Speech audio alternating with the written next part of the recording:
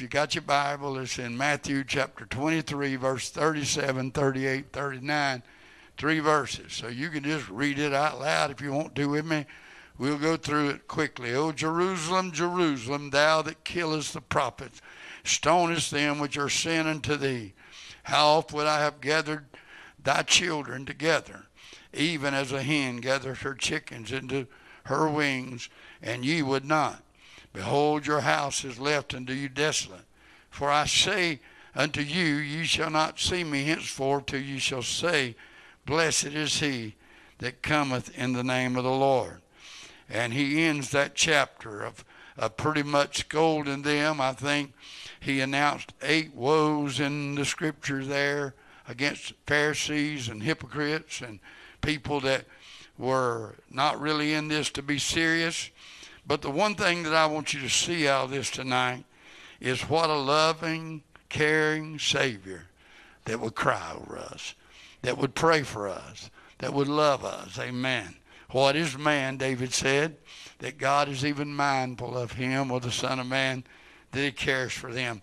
I don't want to spend too much time there, but I want you as Christians, if you're right with God and you know that everything's all right, you could sing that song. If somebody were to sing it tonight, it is well with my soul. Then I want you to just understand what a caring and loving Savior that we have. We see that in Isaiah 53. I think that's one of the scriptures I'm reading tonight, some of it anyway. But I want you to see this. But if you're lost, or if you're playing the hypocrite tonight, if you want everybody to think you're something and you know in yourself you're not where you need to be with God, then I want you to know that maybe this is for you. God help us not to be one who would not. Amen. We used to sing a song a good bit, hadn't sung it in a while, but it just said, I'd be willing, Lord, to run all the way. If I falter while I'm trying, don't be angry, let me stand. I'd be willing, Lord, to run all the way. Don't ever be one of them that would not. God tells you to do something. You could laugh, but if God tells you to give me $100, don't miss God. Amen. I'm just kidding. Amen. If God tells you to walk around the church, don't would not God. Amen. You'll get in trouble if you would not God. If God wants you to do something, you better do it, even if it is give somebody some money. Amen. God has been so good to us over the week. Let me just tell you this. I just reminded every day. Betty and I were at a restaurant, I believe it was Monday or Tuesday of last week, eating breakfast. And the lady come over and pulled the bill out from under my arm. I just put my arm down on the table. I didn't realize I had it under my arm. She said, I got to get this. And she took it over to a man, and God help me, Betty, we've never seen this man before. And he's the one that paid for our breakfast. The only thing I could think about is maybe he'd seen me on TV. But other than that, it had to be the Lord. And then the other, I guess it was over the weekend, we went somewhere, and somebody said, just feel like giving you some gas money and give me $100, Somebody that I hadn't only known but a couple visits or a couple times. Somebody else walked up and said, y'all ever go to the Texas Roadhouse? And here's your gift card for $50. And then we went to buy something at a business the other day, and Betty wasn't real sure whether or not that we were in agreement. And I said, go see how much it is. She come back and said, they want $150. I said, well, that's all right. Just go ahead and get it. She went back to get it, and they wouldn't let her pay for it. So we don't want you to pay for it. We want to give it to you. So from Monday to Monday, I think we got about $325 just give to us. Amen. Some people work and don't get that much money. Give to them. Isn't the Lord a good Lord? I mean, I didn't need gas money, and I really didn't need that meal we was eating, but I had the money to pay for it. I wouldn't have went in there. And we decided that we had the money to buy that item. And the Lord just is a wonderful God. But far before you ever get to the good things of life and the blessings that he blesses us with daily, David said, daily he loadeth me with benefits. Amen. But before you ever get to that he reached down his hand one day and saved us. What a loving Savior. Father, we love you tonight. We thank you that you'd help us that feel like we're okay in the Lord. And I do tonight. If I felt like there was anything I need to do, I wouldn't stand up here and preach tonight. But I feel like my sins are all forgiven tonight. And I make a lot of mistakes, probably complain too much and do a lot of things I shouldn't do, Lord. But I know that my name is written down in the Lamb's Book of Life. And as Betty sings, sometimes I got to be there in good standing. I got to know that my name's there and that everything's all right. And I know that it is tonight. But even to me, God, help us not to ever be the one who would not, whatever God wants me to do. In Jesus' name, amen and amen. I mean, you may be seated, wave at somebody, shake hands, hug necks, whatever you'd like to do. We wave at those streaming because that's all we can do tonight, but we appreciate you so much. Amen. Amen. But it's hard to get away from that, what a loving Savior. I used to love the song, When the Savior Reached Down for Me. He had to reach way down for me, 'cause I was lost and undone without God or his Son, and he reached down his hand for me. Hallelujah.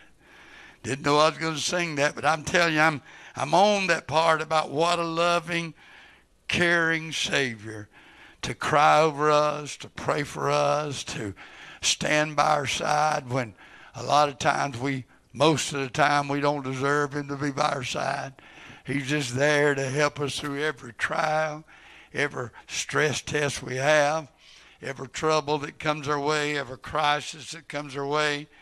And every once in a while he'll give us a refreshing service like Sunday night and give several people here Bethesda night. Amen. When Pool of Bethesda night, when they got touched, I feel like about everybody, it was one good thing I saw that don't hardly happen a lot, but everybody came. Everybody was interested in a Pool of Bethesda night, and I think you've heard testimonies that we got it. But I've been preaching a lot here lately to the lost people, and I'm very burdened for these people, amen, that if the trumpet would sound right now, they would miss out on the rapture and not get to go to heaven with us. And I don't know if you can say that or not, but some of them's in my family. Some of them bears our names, and we love them, and we don't want any of them to be lost. That's why I've been preaching like this. Seemingly, they are lost, many of them, and don't even seem to recognize that they're lost. Amen. You got anybody like that? Try to talk to them, and they act like you're not even talking to them. What weeping we see in verse 37, Jesus wept, thou killest the prophets. The explanation of his grief was because of their sin, killing and stoning the prophets. If Jesus thought enough to send you a messenger, don't stone and kill him. Amen. Just if you don't want to accept it, you ought to be very thoughtful about what you say and what you do, because you know you can turn the messenger away, but don't turn God away. If you turn God away, he may not ever knock on your door again. Amen. The stubbornness of people, how Jesus wanted to gather them in as a hen gathers her chickens under her wings. And he said those three words, ye would not. Amen. How awful that is. Amen. Their sufferings, verse 35 and 36, all these things shall come upon this generation, he said. And then their separation, he said, your house is going to be left desolate. Amen. Something to think about tonight. The extent of his grief, he cried and said it twice, oh, Jerusalem, Jerusalem. Amen. Understand this, the Lord wished to save everyone in Israel, and he said, how oft would I have done that? He came to them time and time again, sent a prophet time and time again, sent a messenger time and time again. It is evident that our blessed Lord seriously and earnestly wants salvation for the Jews, and I believe that's passed on down to us. He said that he would, that everybody would be saved. Amen. Not willing that none should perish. He worked very hard to save Israel, to teach them right, and they rejected him, and many still do today. He did everything that he could have been done constantly to effect this, of them coming to the Lord, not to walk away from him, but them to come to him. He wept to save Israel. His tears over the city sufficiently showed the sincerity of our Lord and Savior, knowing that just a few days later, if you know where this is at in the 23rd chapter of Matthew, I don't think it's but like 28 chapters long, so it wasn't very long till he would have to be crucified, and that he would still be mindful of man. The songwriter wrote, Brother James Bradnell used to like to sing that song, when he was on the cross, I was on his mind. And I believe that every one of us were. I believe that mankind, he could have called heaven's angels. I preached, I believe, last week or week before last, 12 legions, 72,000 angels, and got record of where one angel in one night whipped 185,000 men. So the number's astronomical that the angels could take care of, and he could have called and wiped them out that day. But he loved us so very much that he didn't do that. Amen. Gave them reason to be gathered under his protection. Therefore wrath came upon them to the uttermost who would not. I feel like I could be talking to somebody. I was really concerned when the computer went out and the screens went out, and I thought that maybe we'd lost the internet, and I felt like that'd be as good as the devil want, that somebody that's living a life of maybe and hope so, and I hope I am, and all that kind of stuff, will hear this word of God tonight, that one day, if you put it off too long, one day, if you turn God away too much, you will be lost, eternally lost forever and ever and ever. Jesus said in John chapter 5, verse 40, and it's not taken out of context. You can go back and read John 5 if you'd like to. And ye will not come to me that ye might have life. Amen. You won't come to me that I could take the sins and the sickness and the sorrow from you. The one song said, oh, how much he cared for me, because he took the sin and sorrow away from us. The expression of his grief was in his opening words in verse 37. Oh, Jerusalem, it was sovereign from a heart full of light and love. Jesus said in Luke 19, verse 42, if thou hast known, even thou, in this day, the things which belong unto thy peace, but now they are hid from thine eyes. We let the world cause them things to be hidden sometimes. Seemingly, it was from a heart full of life and liberty. Jesus is the judge speaking before his judgment. You know, I'm glad he's still a merciful God, and sometimes right before the judgment is poured out, he'll speak to you one more time, like he did to Nineveh. 40 days and you're going to be destroyed. He didn't say except you repent. You can read it. He said 40 days and you're going to be destroyed. And the Bible said that they repented and God did spare them. Amen. But he does this from a heart of love, and Jesus is the judge speaking before his judgment, solemn.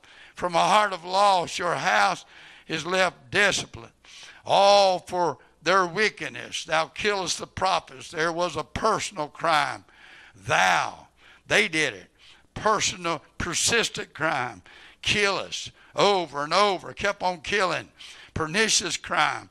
Who? The prophets. From where? Heaven. Sin unto them. Why? Because they had come for blessing. And while they were there, they killed them. Sin, provoking crime. They provoked Jehovah God in verse 38 that they were going to be left desolate. Somebody hear me. I believe that. Genesis 6 and 3, one of my favorite verses, says, my spirit shall not always strive with man. God's not going to put up with you forever. God's not going to put up with that one or this one or the other one forever. Their day will come when my spirit will not always strive with man. Hallelujah, hallelujah. Light obeyed increaseth light, but life rejected brings night in your life. What warm expression in verse 37 when he asks the simple question, how long, how off would I would have done it. I'd have saved you. I'd have took you back even though you lied and mistreated the men of God and done things wrong, I would have took you back. How oft would I? Repeatedly, I would have took you back. How often sickness, how often suffering, how often sorrow. What a welcome expression when he said, even as a hen gathers her chicken under her wings, I would have took you in. A symbol of tension, mother hen. A symbol of protection. God is our refuge and strength. A symbol of devotion. Sooner would the hen perish than to let her chicks perish. Amen. And God rather died than let you go if you didn't know that, because he did. Amen. A symbol of compassion. How oft would I have gathered you? There were as sheep having no shepherd. What willfulness expressed by them in verse 37.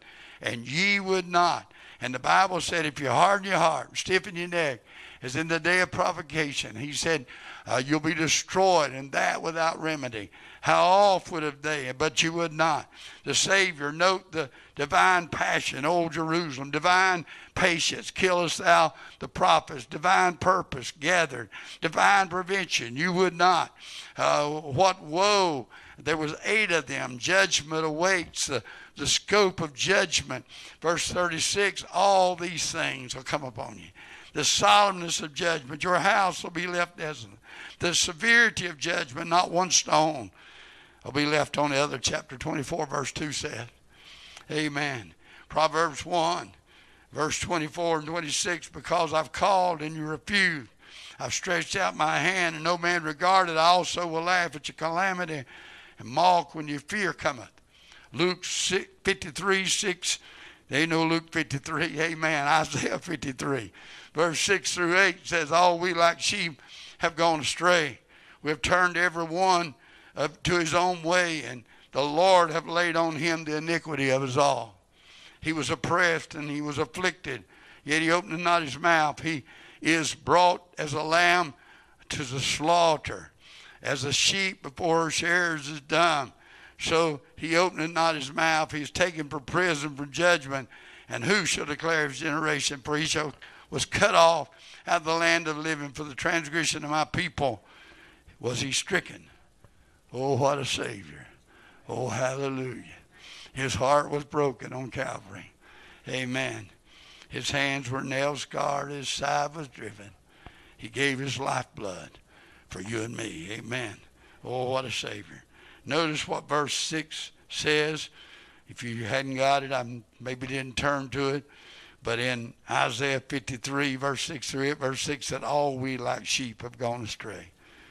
I want you to know tonight, all we. Prayer is that we all don't go too far. Amen. That we don't miss God.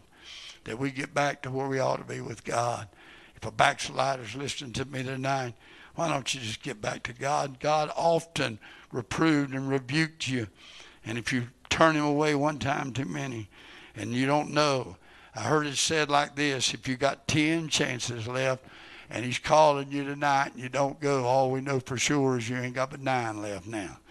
And since you don't know, you better not let one more go by you without calling on him. The hurt of Jesus was expressed in his words. Matthew has Jesus probably in the temple where people were milling around, discussing life and talking. His heart was broken over the spiritual plight of his people. We hear God's voice, Jesus, who was God, made flesh and dwelt among us. We hear his voice crying out in pain and grief, O Jerusalem, Jerusalem, who killed the prophet. Stone those sent to you. How oft have I longed to gather your children together, as a hen gathers her chicks under the wings, but you not willing. You would not. Look, your house is going to be left desolate. For I tell you that you will not see me again till you say, blessed is he that cometh in the name of the Lord. He was grieving because that condition was caused by man's humanity, and humanity's disobedience and lack of faith in him and the Father. Soon after this particular incident, he will just suffer a deeper agony in the Garden of Gethsemane, as I already said. Again, we see Jesus was lamenting over Jerusalem in Luke 19:41 through 44. When he was come near, he beheld the city looked down on and wept, saying, if thou hadst known, even thou at least in thy day, the things which belong unto thy peace, but now they are hid from thy eyes, because we're like Lot, and we took the big city and went the big way, and where we'd have everything we needed financially, and left God off. Amen. For the days shall come upon thee, that thine enemies shall cast a trench about thee, and compass thee round about, and keep thee in on every side, and shall lay thee even with the ground, and thy children within thee. They shall not leave in thee one stone. I quoted that earlier, upon another, because thou knewest not the time of thy visitation. I guess there'd be a third part of this message tonight. Don't miss your time of visitation. Don't miss the time when God's going to come to you. Amen. Amen. When the disciples were sad when he was going away, he gave them some encouraging words. I'll come again. I'll come again. I'll come back to you again. I'll visit you again. Don't miss your hour, your time of visitation. What a tragedy it is when God visits his people, and many of them miss his visitation. I've heard a preacher make light of some dried cold church, and he said they wouldn't know a move of God if it hit them. But it goes deeper than that. It's sad that God wants to send a move among his people sometimes, and they don't even recognize it. Take advantage of the move of God during this difficult season of life. I believe God is still speaking. Again, what a tragedy it is when God visits his people, and them in the day of their visitation, and they miss it. In the company of whom Jesus addressed in the above passage were Pharisees, scribes, chief priests, and a massive crowd. Come on back to the music. Amen. Amen. It was a massive crowd there that day. Significant body of people were filled with excitement, loaded with religious convictions and public concerns that they did nothing about. Many people honestly thought they were right with God and ready for anything God sent. But how heart-rending that this is, that they did not recognize their day of visitation. A little time, a little while, and I won't be with you anymore. Day of visitation. They missed the day of visitation. They missed the move of God. Would it not be foolish to suppose that we are unlike that crowd, and maybe in no danger of missing our time of visitation? I think if we're not careful, I think if we hadn't been careful, we would have missed it Sunday night. I think God gave me a message, a word for the hour on don't miss, and it could be your night of the Pool of Bethesda night. And everybody came.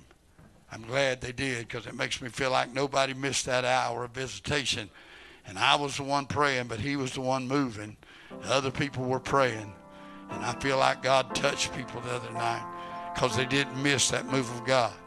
Would it not be foolish to suppose that we sit here like that crowd, and that's not us? Amen. If we're not careful, God may have somebody to sing a song that would have really spoke to your heart if you'd been listening. That would have really changed your life if you'd been listening. Maybe a powerful word from the pulpit that would have changed your heart if you'd been listening. How tragic it would be if you should receive the visitation, but others we love are responsible for would miss the Lord's coming if you miss that time of visitation. I don't think the church world, at least our church, and that's the one I see every day, every Sunday, every Wednesday and during the week, I don't think our condition is near as tragic as theirs was. But I think still we drop the ball every once in a while. Still every once in a while we just a little slack. And I pray that we wouldn't be. Don't ever be caught being the one that would not. But after hearing what Jesus said to them, we better not ever, hear me, ever let this happen to us. Let's check our own lives tonight. Don't wait till God says, I would and you wouldn't. Don't wait until in the judgment he says, I got somewhat against you. Amen. I thought of something today, and there was an incident happened here at the church 40 years ago, I guess. And something happened. Somebody stood up and said something, and a man that had been driving all the way down from Mooresville got up, took his little boy, and walked out the door. And I was preaching. I couldn't stop him. I tried to talk to him later, had surgery about a year later, and I tried to talk to him and couldn't talk to him. He got hurt. Wouldn't come back to church no more. And one Sunday, him and his wife had problems. He got in trouble with the law. And one Sunday, his brother called and said, "Pray for Bill. He's in trouble." Him and his wife's in trouble, and they're about to divorce. They're fussing and fighting. And I didn't lay the phone down good, though. He said, "She shot him, brother. She stood over him and emptied the gun and killed him." There's a lot of people going to have a lot of things on their hands if they're not careful when they stand before God. You talking about somebody? No, I'm just telling you, we better be careful. We better not miss the visitation of God for ourselves, and we better not miss it for nobody else. If God was wanting to do something for Debbie tonight, I'd be foolish if I let this hour pass without laying my hand on her and say, "God, do it now." Amen. Right now in the name of Jesus. If God wanted to do something for you and I didn't come back to you tonight, I'd be a foolish preacher. I don't want to miss the visitation of God in my life. It's a fearful thing to fall into the hands of a living God. You can't say that enough. One of the last one that we have recorded anyway, that Sister Malden preached here in this church a long time ago, because she named a lot of people that's not here no more. But one of the things she stuck on was, be sure your sins will find you out. And they will. They will. You can hide them from the preacher. You can hide it from people around, but you can't hide it from God. Someday you'll be in His presence. Amen. I want to pray for those that have been watching tonight. Just believe God to touch you tonight, whatever your need has been. Pray for those in the church. Or anybody like to stand for prayer, you're more than welcome to do that tonight. It's not the message tonight, but you could be, tonight could be your pool of Bethesda night.